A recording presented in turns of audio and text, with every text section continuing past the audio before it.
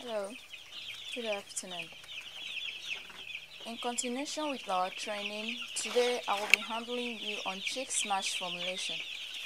If you look at the background of this picture, you will see chicks. These chicks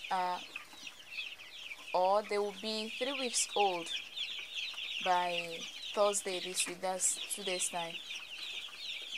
They were being stocked on the 30th of last month, and they will complete 3 weeks old by Thursday this week.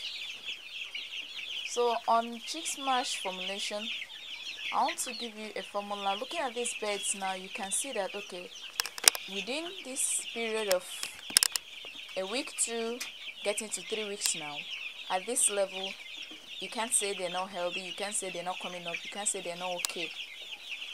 So today I'm going to give you the formula, the secret formula you can use for your chicks and get the results you require. Like the ideal feed formulation for chick smash, depending on the weather and the climatic condition in your area and the availability of these raw materials, are maize. Let's say you're formulating a 1000 kg, that's 1 ton of feed.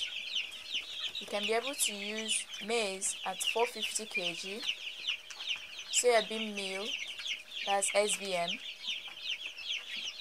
at 180 kg,